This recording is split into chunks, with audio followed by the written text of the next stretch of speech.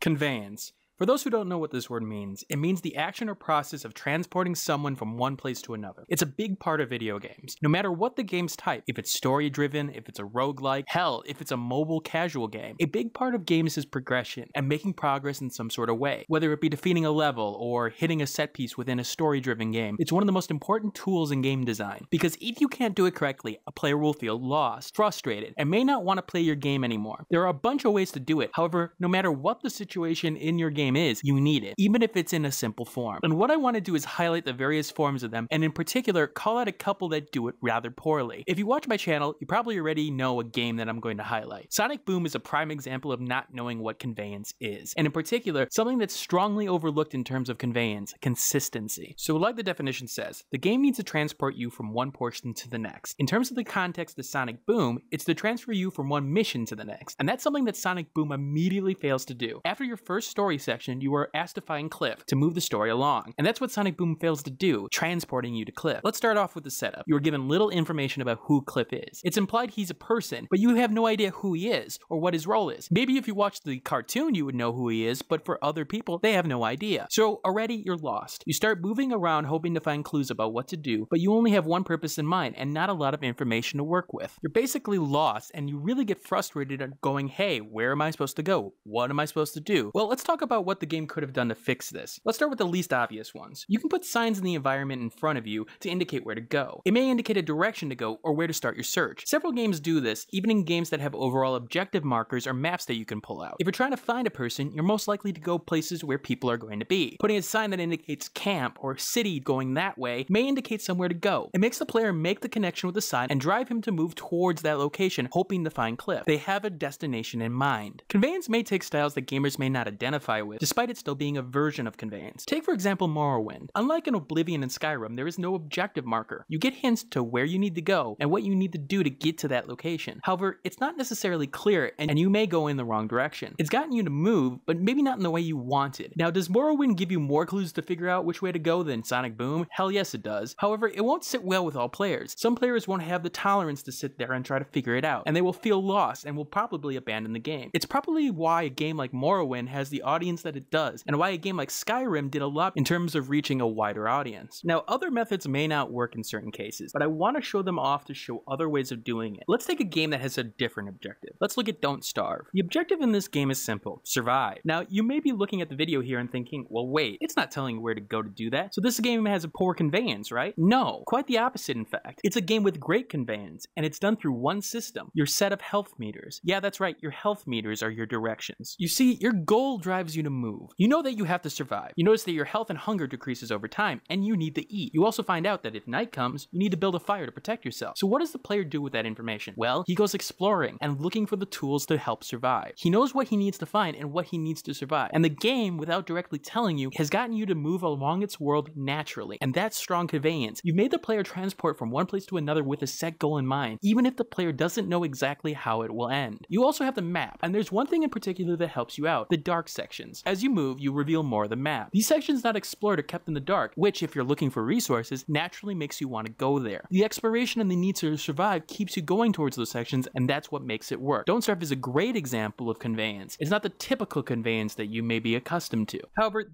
that's only one way of doing it. Sonic Boom doesn't do that. However, it does attempt to rectify the problem with conveyance later on in the game, about a third into the game. The player struggles in the first few missions to figure out where to go, as evidenced by several playthroughs that you can see on YouTube. Go watch the Game Grumps, for example, and the frustration they have. Hell, watch the videos that I've made and see my frustration. But about a third into the game introduces an objective marker and a map for you to use. That seems to fix the problem, right? Well, not exactly. It's another way of doing it, however, there's still major problems with this implementation. Let's take a look at the map here and notice something. I'm trying to get to the objective marker, but notice the map. Is it clear exactly how to get there? The answer is no. The lack of obvious path markers make it difficult to know the exact way to get there. You end up having to use the objective marker in-game along with the map in the pause screen to get there. It becomes a struggle, going back and forth trying to figure out the way to go without the necessary information to do what you need to do. Take a look at a game like Fallout, for example, and look at its map. See the difference? I can see things that are blocking my way very quickly, and so I know to avoid certain routes or locations that will stop my progress. Details like this on a map are important, so it doesn't lead to frustration. Did you also notice something else between the Fallout gameplay and Sonic's? Did you notice the compass? Yeah, in the main screen, besides the whole objective marker thing, there was a reference to which way you were supposed to go. Notice how Sonic's doesn't have it, and it causes a problem. You really have to pay attention to what direction you're going and which ways that you've moved, or you'll get confused which way you're going. It'll cause you to go back into the menu time and time again to see where you're pointing and to understand what direction you've gone up to that point. It leads to frustration and is completely unnecessary with just an indicator on the main screen being able to provide that information. It's one of the many problems of Sonic Boom, but it's a huge one. And it's just scratching the surface of the many stupid decisions and problems with this game. But like I said, it's a major part of gaming now. But like I said, Conveyance is a major part of gaming nowadays, and I'll give Sonic Boom this. It shows how important Conveyance is by not doing it correctly. Hey, thanks for watching. If you have a chance, leave some feedback and comments below. If you liked the video, hit that like button.